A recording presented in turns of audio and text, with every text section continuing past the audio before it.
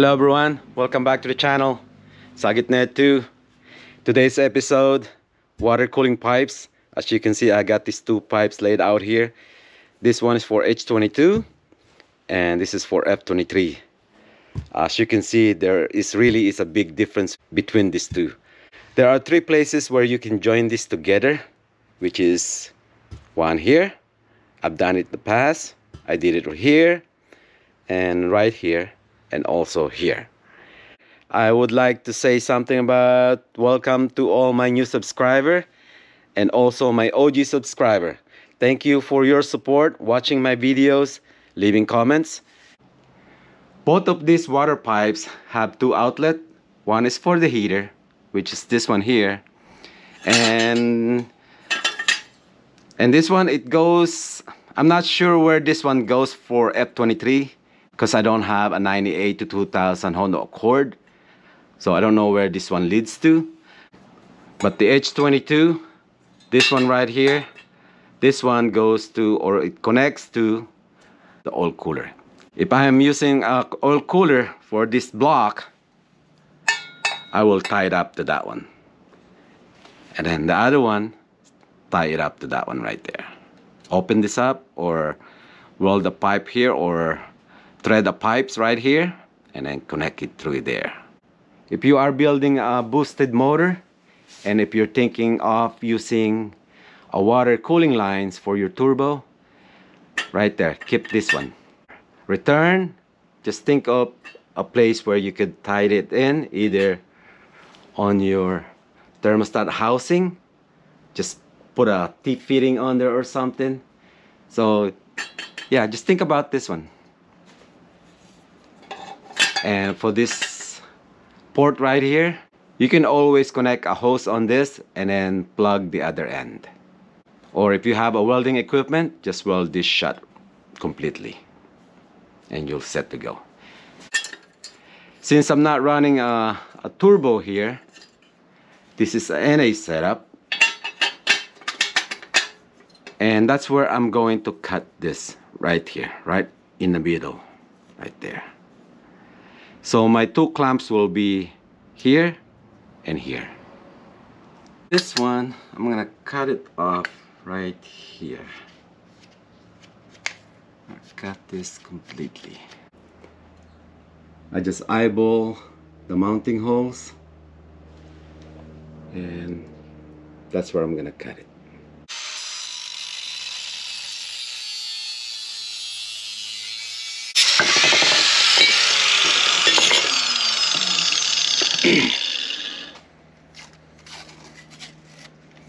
We're gonna polish it later on, get rid of the sharp area. Let's try this.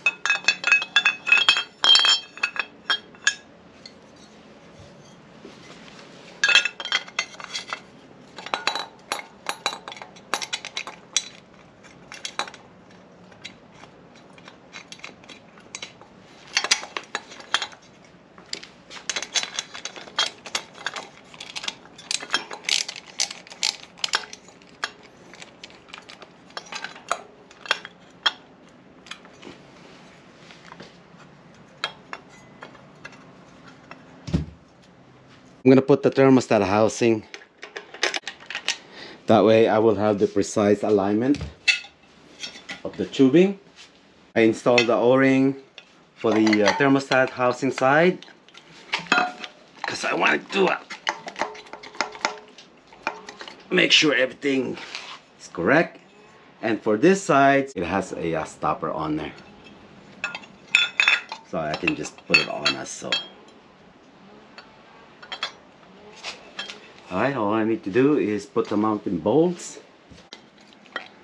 Just need to pull it out just a little bit.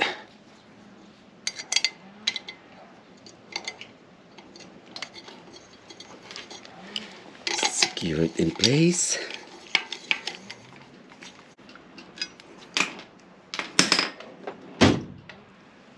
Okay. And right there. I'm a little bit off there.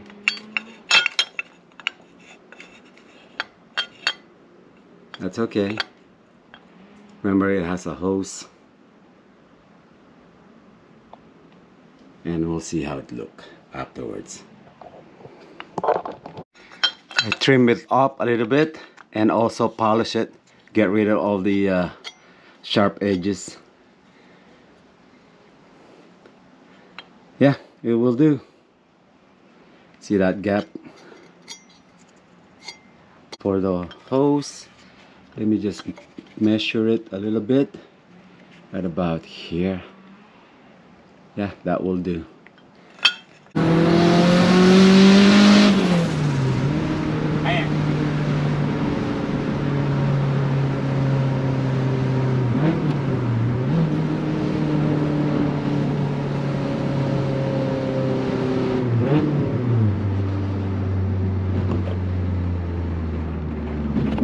This is the continuation of the H22 and F23 water coolant pipe that will be connected or joined together. And man, I tell you, would I have a quick tip for you on how to put this hose onto here? This is the second time that I've done this. The first time, I don't remember being this hard, but somehow, man, it's crazy. Whew. That is just how far I can get that hose on there. I said earlier, do I have a quick tip for you? Nothing. The only thing I have is a blister and the skin came off, man. I'm not gonna remove it or anything, but it's from here to there, the whole area of the band-aid, man. That is from twisting this thing. I got this in the vise and I tried everything. I put oil, Vaseline. I even tried warming the hose. I think somehow warming the hose a little bit, it made a difference and I was able to turn it. But doing so, the blister, the skin, I was wearing gloves also. And yeah, somehow I scraped off my skin, man. It really hurts. But I think this will do. The hose will not go anywhere. The only way that the hose will go, it's either go tighten itself in more because the two corners is secured. So there's no place for, there's no room for the hose to go anywhere. Not unless it bursts, but I don't think so. I'm just gonna use a clamp for this.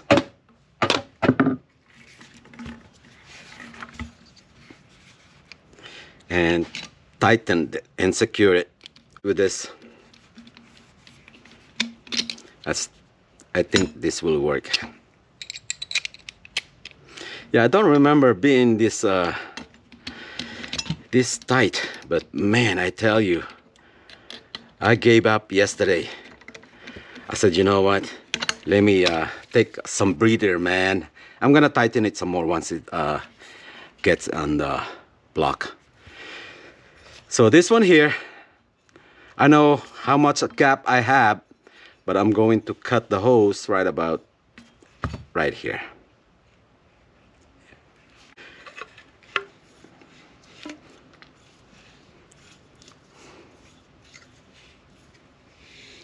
So this will go there like so. And now I got a new seal. This is from Honda. I don't know why they don't have the logo or those tracking number and all that, but I guess you gotta trust them, I guess.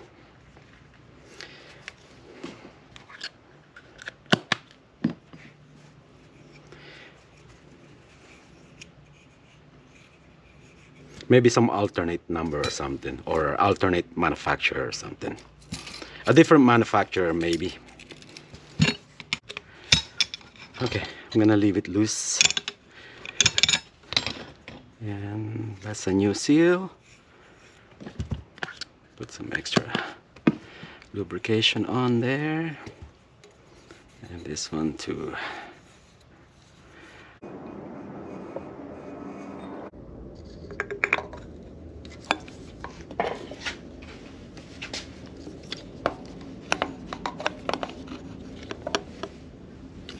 Need to line up the mounting holes.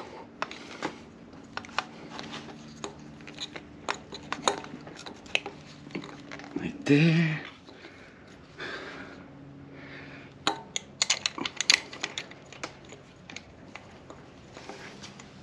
Huh. Look like my mounting hole got met. I have to fine tune or do a little massage. It's because of it's hitting the oil pressure switch, and I have to remove the knock sensor, which is I don't need the knock sensor anyway, so that's okay. I ended up using a washer, thick washer right here. Yours might be different. What happened is I ended up tweaking this bracket and I could not put it back from where it was. I think this is the best I can do without this cooling pipe hitting something.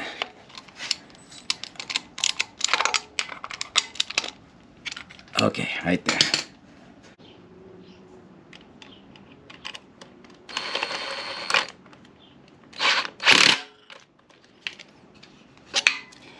All right. I'll just cut this off. Let me tighten this. It's tight. That's tight.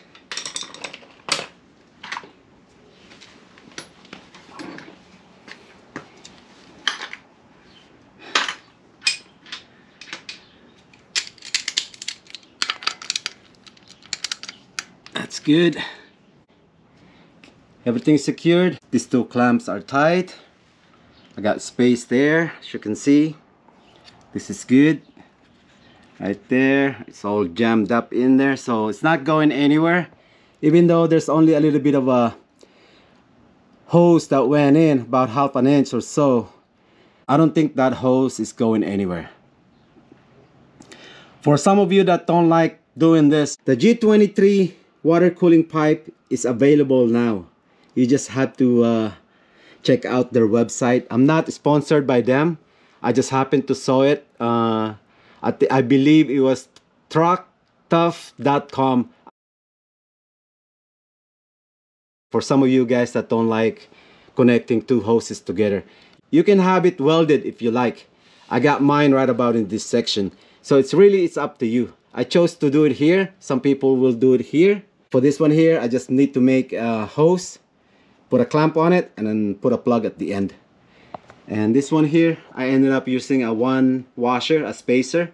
So when you do yours, yeah, just look it up, make sure it's not touching any of the sensor. Or if you do need the knock sensor, make sure it's not on the way. And this is where I'm going to end this video. Thank you all for watching. Bye everyone. See you on the next episode. The junkyard hunt.